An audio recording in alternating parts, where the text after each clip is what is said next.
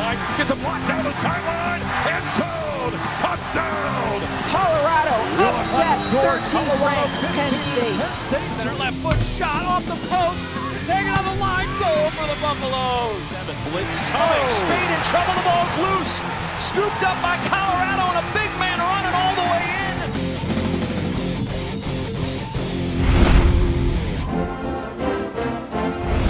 5 to play the ball game. There's a handoff. Joe Williams. He runs into Rick Gamboa off the right-hand side. Ball is fumbled. Picked up by Kenneth Olabode. And he runs it in from the 6. Touchdown!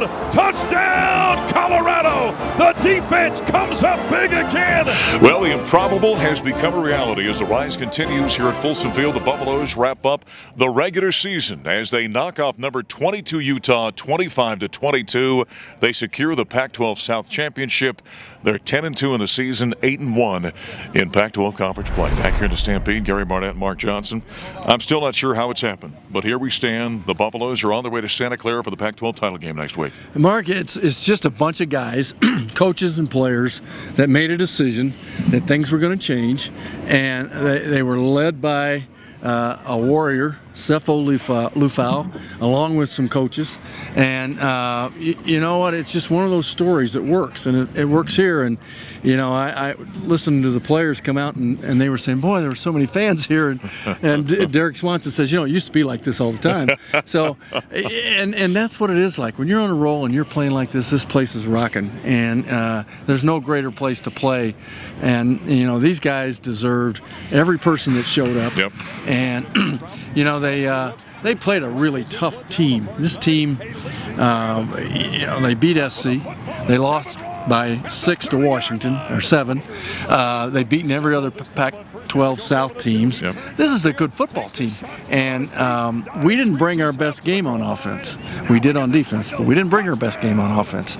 And somehow we found a way to scratch and claw and win a really tough football game. Yeah, by the way, that crowd here tonight, the first official sellout at Folsom Field since Texas came in here during the Big 12 days, taking the Buffaloes back in 2008. So it's been a while since we've had a sellout here, 8 years in fact, at Folsom Field. That defense you talk about, I'm not even sure I can come up with superlatives anymore to talk about it. It was phenomenal. They got the scoop and the score, the strip by Moeller and Gamboa, picked up by Olabode. That made it 27 to 16, I guess, at that point in time, and kind of sealed this victory. But Gary, that defense just continues to make plays time after time after time. Well, we said in the keys of victory that if this defense is just do what they do and the way they do it, and I'll be darned, they held them to exactly 30% conversion on 3rd down. They got more sacks than did the #1 sack team in the conference. They got more tackles for a loss than the #1 tackle for loss team. They got 2 interceptions off a team that had thrown the fewest interceptions all year. So they just did what they do, and they just sort of smother you. They don't do it fancy. They just smother you. Those 3 big guys just fill gaps. Linebackers run around, and then the secondary, I'll tell you, that's how you win championships, is to have a secondary that plays like this secondary. When you're good in the back end, you can make a lot of things go the other way for you. Tedrick Thompson had 2 more interceptions ball game. In fact, had a chance at a 3rd one, couldn't hold on to it. He's got 7 on the season. That ties the Colorado record.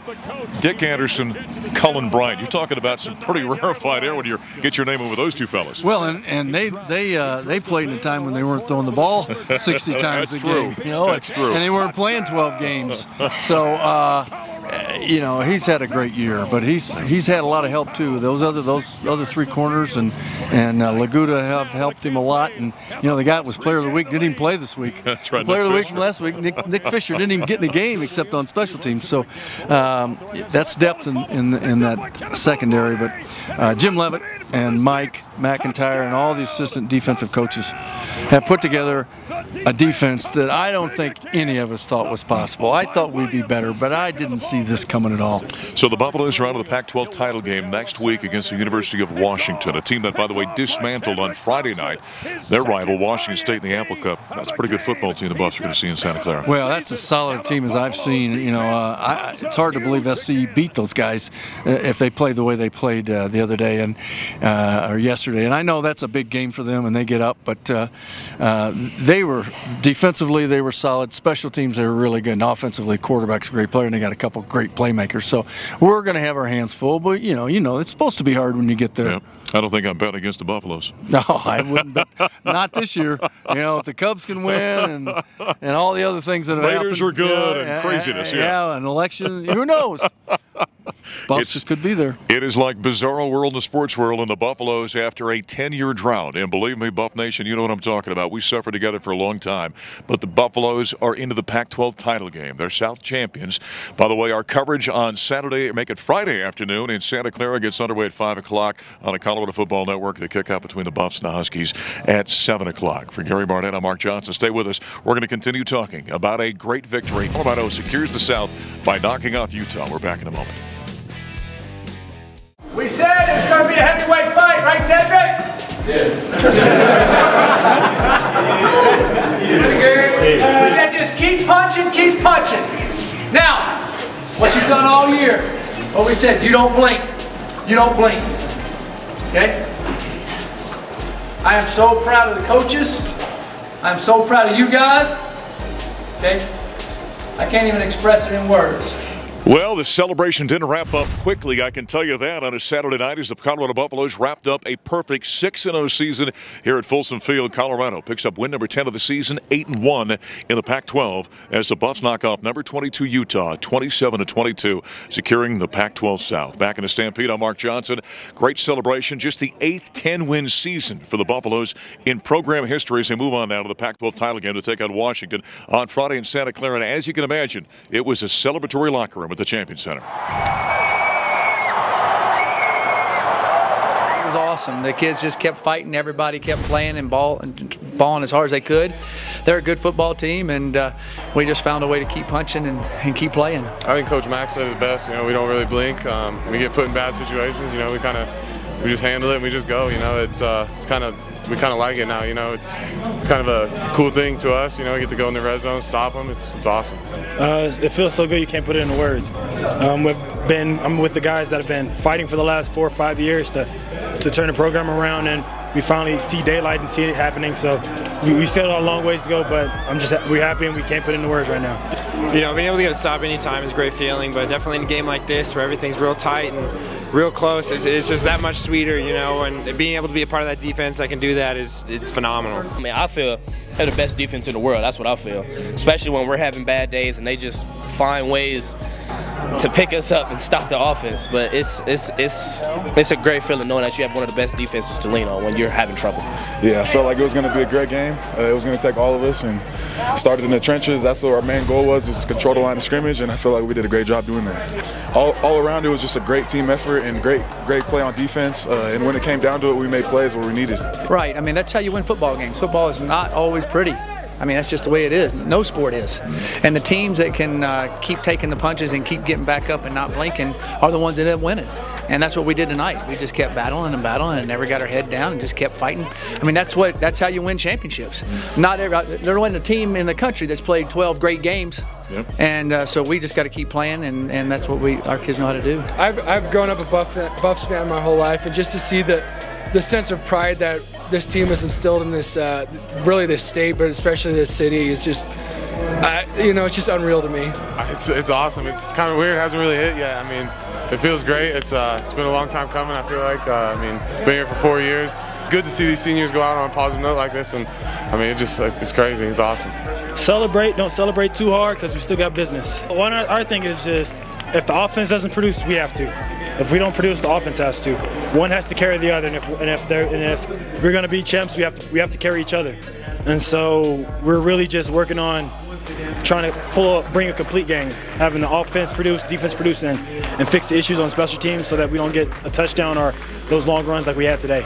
Yeah, you can always feel the energy of the fans, no matter who's here. But when you got a packed house like this, it's pretty unbelievable to do that at your home field. And for these seniors, I think it's a great feeling too. You know, we came in, and it's been a struggle. It's been a work ever since we got here. And so being able to have that stadium just freaking packed, man, it's sweet, and it's a great send off for these guys.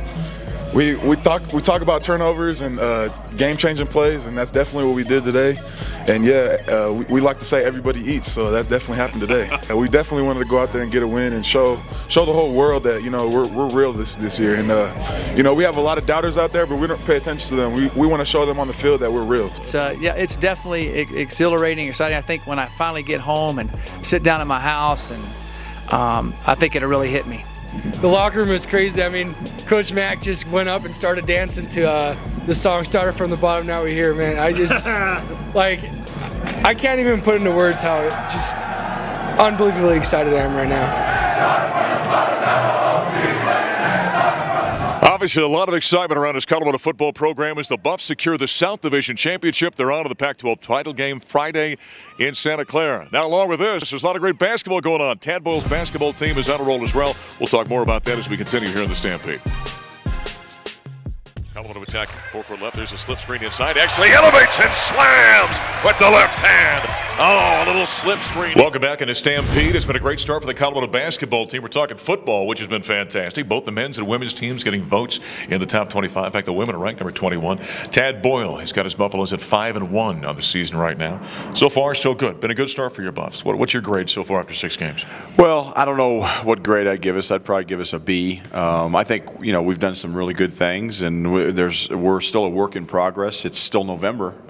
Believe it, it feels like mid-December right now, but it's November. And obviously the first half at Notre Dame, we look back at that and wish we could have it back. But we got a big 2-week stretch coming up for this basketball program here as we enter into December. But I like our team. I think some of our freshmen are coming along, and we've had good leadership. I think Xavier Johnson and Derek White have done some really nice things, helping lead this team in different ways. So some good things and areas where we definitely have to get better. I think the Wofford game on Sunday, Buffalo's won by 15 over the Terriers, improving to 5-1. I know aesthetically it wasn't a great game to watch, but you had a little bit different view of that a little bit, didn't you, than just my team didn't play well in that game? Yeah, a little bit. I think, look, I think Wofford is a team that's going to win a lot of games in their league. They've been to 4 NCAA tournaments, I think, in the last 6 or 7 years. I mean, it's, again, they don't have as big and strong of athletes as maybe Colorado does, or they played LSU earlier. They were ahead of LSU at halftime. But they've got guys that can play basketball, and they execute well, and they're well coached, and that's what's great about Division I basketball. There's 351 teams out there, Mark, and there's a handful of them that you run into them on the wrong night, and they can hang an L on you. We got out of there without that, and I think again, every opportunity that we step on the floor now, we have to take and learn something from as we move forward. Give me one thing on either side of the ledger here. One thing you think to yourself after 6 games, boy, I like about my team, and another thing that I want to see my team improve upon. I like our balance. I think we've got a team that on any given night, scoring-wise, offensively, we can hurt you in different ways. And so I think that's a team that's hard to prepare for, multiple weapons. On the negative side or the other side of the ledger, I would say consistency. That's something as a coach you're always looking for. You're probably never satisfied with to one degree or another. But consistent effort, consistent execution, which maybe is a little bit too much to ask in again this time of year, but it's something we got to continue to get better at and strive for. You talked about a tough stretch the Buffs have got coming up here. Xavier's on a schedule at BYU. Wednesday night you've got Colorado State. Yes. And that's obviously a rivalry and certainly a big ball game. Yeah, absolutely, it's a big game, and it's a big game because it's the next game. But certainly the in-state rivalry. We know Colorado State loves to come in. They came in here 2 years ago into our building and won. That's something that we've got. The road team actually has won the last 2 games, and so we've got to make sure that we are ready to go. Our players will be. Hopefully, our fans will be. We'll pack the building, and then we go to Portland on Saturday, who's got one of the better point guards on the West Coast that nobody's heard about. So, big stretch for our guys. But it starts with Colorado State, and I'm looking forward to it. It wasn't that many years ago where the non-conference ended up hurting Colorado when it came to the tournament. How much have you focused on that in recent years, making sure the resume looks better? Well, as I think about Xavier and I think about going to BYU and as much indigestion as that gives me, I also know the reason we're doing it is so we don't have what happened 6 years ago when we were snubbed and left out of the tournament. And we were actually the #1 seed in NIT, so we were the last team actually left out of the NCAA tournament. We don't want to be there because of a soft schedule, and certainly we don't have a soft schedule. Oh, certainly not. How about defensively? How do you feel about your team there? Getting better. I think we're making some progress and strides. Against Notre Dame, we made an adjustment. At halftime, our guys did a great job too. Actually, it was the middle of the first half where we started switching screens. So we've got to be one of those teams that can play multiple defenses in terms of ball screen coverages and be able to adjust. I think again we're a work in progress there. But overall, I like our numbers, and I think we've having lost one of our better defenders in Josh Scott and a really solid one in Xavier Talton. I'm pretty pleased with where we are right now. I don't want to add to your indigestion, but have you been keeping tabs to the Pac-12? That's a good league you're going to jump into here shortly. Very good league, yeah, no doubt. And it's I follow the scores. And what's interesting as a coach, you're always rooting for the Pac-12 teams in November and December, and then you want to beat them up in January and February. Well, keep up the good work. Thank you. You. All right, that's head coach Tad Boyle here in the Buffaloes, Colorado State, then at Portland, Xavier. Big schedule coming up for the Buffs. We're going to take a quick time out here in the Stampede. When we come back, it's good to be a Buff. We're going to talk about the state of the program with Neill Woelk of CUBuffs.com. Busy weekend for the Buffs, and you can follow all of it by checking out the media schedule at CUBuffs.com. Women's basketball kicks it off on Wednesday against Southeastern Louisiana. The game is set to tip at noon. It'll be live streamed on CUBuffs.com. The men's team will play later that night against Colorado State starting at 7 p.m. It'll be broadcast on Pac-12 Mountain and the Colorado Basketball Network. Football heads west to play Washington in the Pac-12 championship game Friday night at Levi Stadium in Santa Clara. That huge matchup will be live on Fox and the Colorado Football Network starting at 7 p.m. And finally, the women's basketball team is back at Coors Saturday at 6 p.m. to take on Idaho State. That game will be live streamed on CUBuffs.com. As always, you can check out CUBuffs.com for all upcoming games and where you can watch them. How about that? Stepped in front of the pass to Akator. Catch by Leonard. Layup good. The CU Buffs have upset 15th ranked Kentucky here in Boulder, 79-69. Welcome back into Stampede. Well, we've been talking a lot of football and a lot of basketball. It's great to be a Buff, though, right now. There is victories everywhere in this athletic program. Joined by Neill Woelk of CUBuffs.com. Obviously, part of we're going to talk with we're talking about the football program and where the Buffs are at right now in the Pac-12 title game. And I'm still pinching myself trying to figure out how this happened. Every time you say Buffs in the Pac-12 title game, ranked number 9 in the nation, you have to go, this is really happening. Yeah. It's been a great year, and obviously it's been a terrific season. Mike McIntyre, Pac-12 Coach of the Year, 10-2 season, ranked number 9 in the nation, 8-1 in the Pac-12. You can just go down the list of all the things they've done.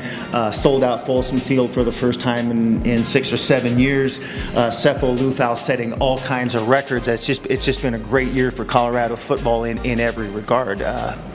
Phenomenal. Yeah, I'm not sure there's a record. Cepho hasn't set it. I think he's the only leading three-point shooter now in Colorado history. The way things have gone, it's crazy.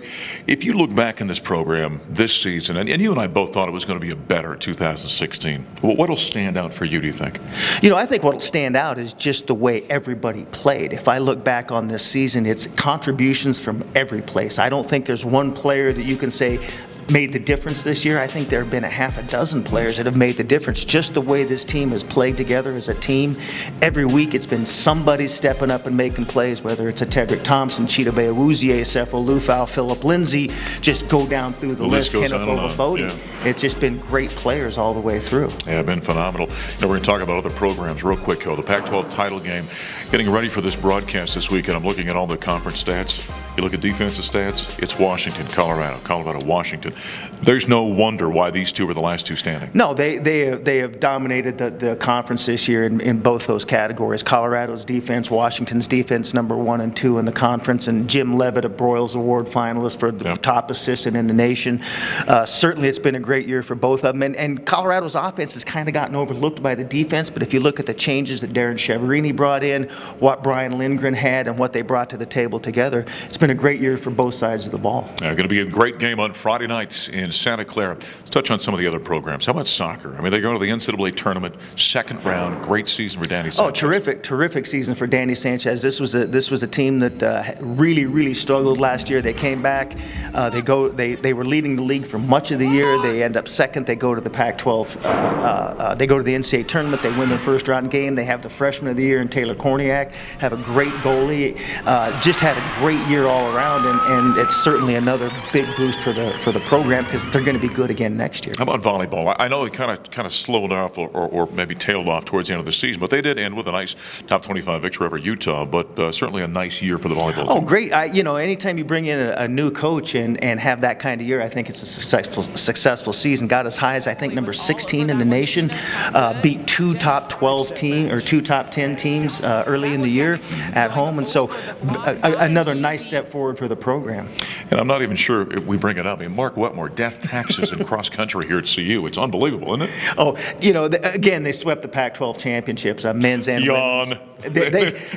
Nobody has ever won the Pac-12. No other team besides Colorado has ever won the men's championship in Pac-12 cross country. 6 years in a row, they go and they win. Women won it again this year. I think this was their third title. They go to the Nationals. Men finished 6th. Women finished 3rd. Mark Wetmore will tell you that was a disappointing finish. There are 330 coaches in America that would love to have the number 6 men's team and number 3 women's team in the nation. Quite amazing. In fact, out of 12 Pac-12 cross-country championships over 6 years, men's and women combined, the Buffs have won 9 of them. Yes. Think about that for a second. Let's talk basketball here briefly. Tad Boyle's Buffs off to a very nice start, 5-1 of the season. I think this is probably Tad's most talented team. It'll be interesting to see what he gets out of them. I think they have a tremendous amount of potential. I think we saw that in the win over number 22 Texas, getting a few votes for the top 25. Got some big games coming up, but I think this has promise for a great year. Speaking of the top 25, for the first time in 2 years, the CU women's program, the top 25, number 21. J.R. Payne comes on board. Oh, all she does is win. 6-0. Feel the pain. Feel the pain, I'm telling you. Great win for Colorado already over number 15 Kentucky at home by about 10 points. Playing really well, 6-0, and they're just going to continue to get better. She came in, she wanted a perimeter offense, and they're running it very well, and she's really infused some life into the program. It's always good to be a Buff, but it's really good to be a Buff right now. He's Neill Woelk of CUBuffs.com. I'm Mark Johnson. We'll talk to you from Santa Clara, California. The Buffaloes, number 9 of the country, and number 4 Washington for the Pac-12 title game. Our coverage on Friday gets underway at 5, kickoff at 7 on the Colorado Football Network. We'll talk to you next time here in the Stampede.